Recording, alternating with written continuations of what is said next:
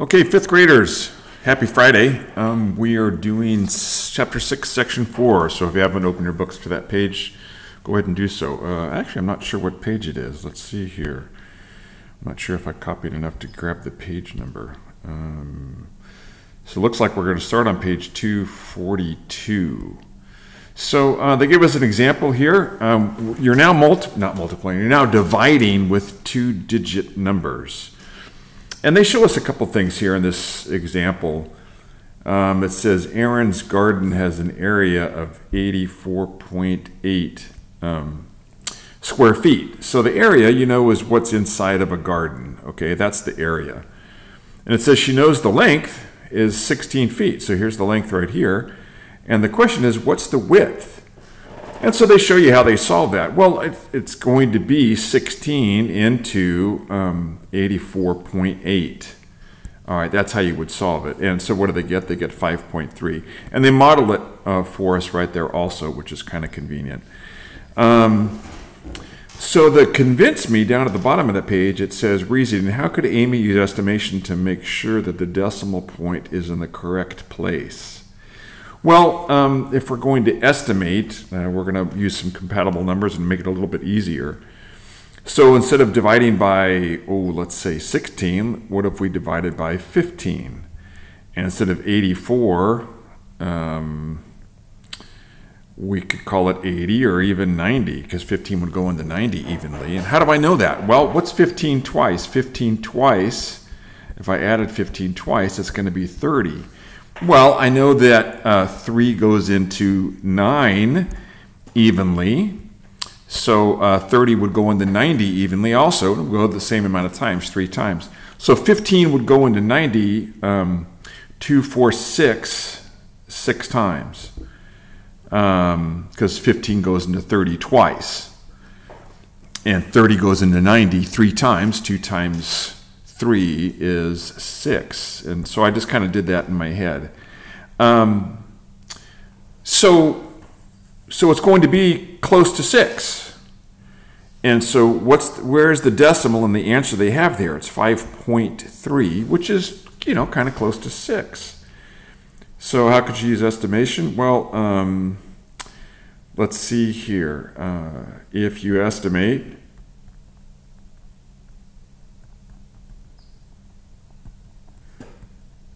you get 6, which is close to 5.3. So I would say the decimal's in the right place. Guided practice, next page, you guys. Let's take a look here. It says, where is 5.3 shown in the diagram? I'm looking at number 1 here. Where is 5.3 shown in the diagram? Okay, let's go back and look at, I think they're talking about in the diagram. In the diagram. Well, maybe this is what they're talking about here. Well, 5.3 is the quotient. Yeah, I'm kind of unclear. 5.3 is the quotient. Okay. And if the book says something different, then Mr. Glazer made a mistake, but that's okay. Number 2, how can you check that the quotient 5.3 is reasonable? Well, we did that up above. Why are they asking us that again? That's silly. Cross out number 2. I know you guys will like that. Let's look at 3 and 4 here. It says complete the division problem. What do we have here? I'm looking at number 3. It's 49 dividing into 306.25. Remember, you guys, that when we divide into a number, the decimal goes straight up. Okay, so don't forget that. The decimal is going to go straight up. And so I'm just going to put it, I'll just go ahead and put it right there just so we don't forget. Now, I'm not going to do the whole problem, but I'll just get you kind of started here. 49, what's 49 close to? 49 is pretty close to 50. 306, what's that pretty close to? That's close to 300, okay? How many times does 50 go into 300? Well, 50 goes into 100 twice, and 200 4 times, and 300 6 times. So I think it'd be a pretty safe bet to say 49 goes into 306 6 times. All right. So then you're going to multiply 6 times 49 and figure out what that is. And then you're going to fill in those numbers right there for whatever that is. And the 6 obviously would go right above. And they gave us the next decimal. It's going to be a 2, which is kind of convenient. So go ahead and fill out number 3. Finish that. I'm not worried about number 4. I'm going to cross that one out for you guys. But I expect you to do number 3, and I'll be asking, maybe I should just randomly, where's my sticks? I don't know who's going to watch this video. So come Monday, let me see here. Who did I pull? Miss Maldonado. Miss Maldonado, this is worth 200 points. If you know the answer to number 3 there. In other words, you have to fill in all those boxes for me. All right. Let me see here. I'm looking at 5 and 6. Let's do the same thing. I'm going to cross out 6.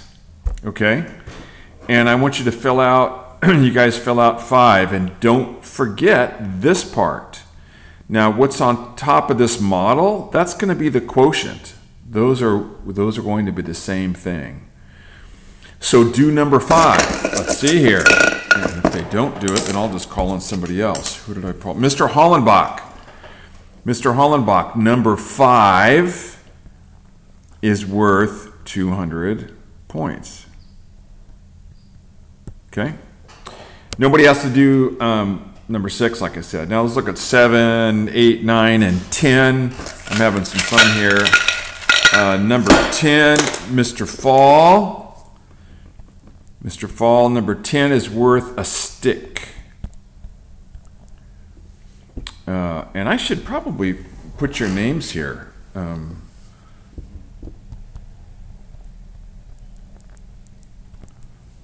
then Mr. Fall. And then who was it? Miss Maldonado.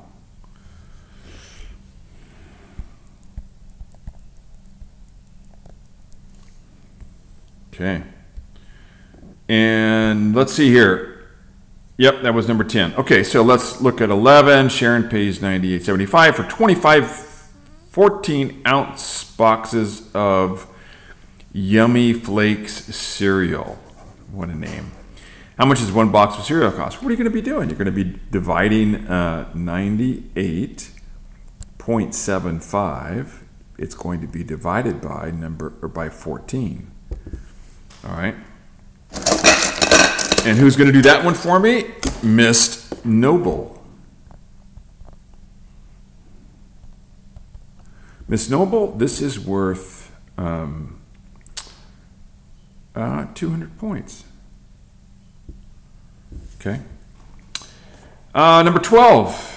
Now, just because I'm already pulling the sticks doesn't mean I'm not going to pull sticks for other problems for students. So anyways, if these individuals are in your group, you might want to let them know if you watch this video to make sure they get them right. Number 12, Javier bought a new TV for $479.76. He will make equal payments each month for 2 years. How can Javier use compatible numbers to estimate? Now we're estimating, okay, the payment. Well, first off, how many months are in a year? There's 12 months in 1 year. There's 2 years, so it's going to be 24 months. Okay. I forgot my H in there. There we go. 24 months. So you're going to divide this number by 24. Well, 479, you could make it an even 500. And then instead of 24 months, what could we call it? How about 25 months? And then I think that would give you a good estimation. I'll pull the stick for number 13. Don't know who, but it'll be worth, how about another stick? And you guys can do 14. Well, let's see here. Mr. Wang's shopping for a new refrigerator. Brand A costs. Okay, I'm going to use my highlighter here. So brand A costs $569 and uses 635 kilowatt hours per year. Okay, we can do that. Brand B costs $647 and uses 582 kilowatt hours per year. If electricity costs 18 cents per kilowatt hour, how much would she save on electricity per year by buying brand B, which is the cheaper brand? Okay. So you're going to have to figure out the difference. It's going to be a subtraction problem. Well, first off, you got to figure out brand A costs 635 kilowatt hours per year.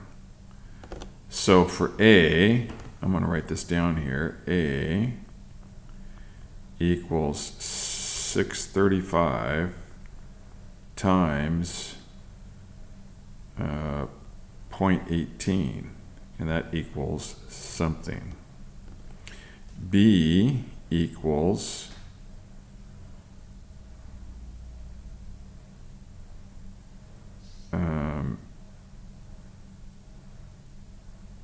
582 kilowatt hours times 0.18, and that equals something. You're going to compare those two. There it is. I set it up for you. How nice is that? Number 15, Pat's driving from Seattle to LA. The distance is 1,135 miles. For the first 250 miles, it costs Pat 29 cents a mile to drive. After that, the cost is 16 cents a mile. I wonder what happened. Anyways, what is Pat's total driving cost? Well, so first off, it's going to be 250 times 0.29, and that's going to equal part of the cost. I don't know what that is going to be. I'll just, you know what I'll do? I'm just going to call whatever that part of the cost, I'm going to call it Z. We don't know what Z is yet.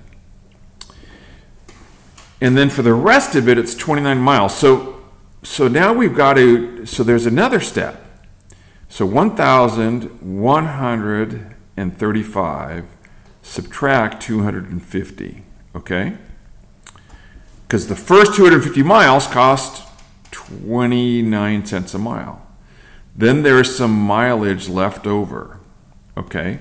So whatever that mileage is, that's going to be times what? 0.16. And that's going to equal, we'll call it Y. All right?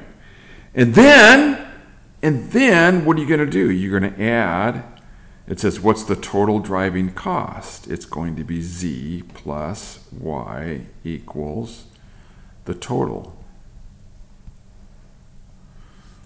Okay, set that one up for you. How nice is that? This is worth a stick and a group starburst. And I'm gonna, who's that gonna be? Oops. Miss Adams. Miss Adams, you're up. Okay. All right, you guys can do 16 and 17. That's it. I'm done. I'm going to upload this. You guys can watch this Friday. And I will see you Monday, and we will see what kind of answers you guys get on Monday for this. Okay, talk to you guys later. and I've got to end this video.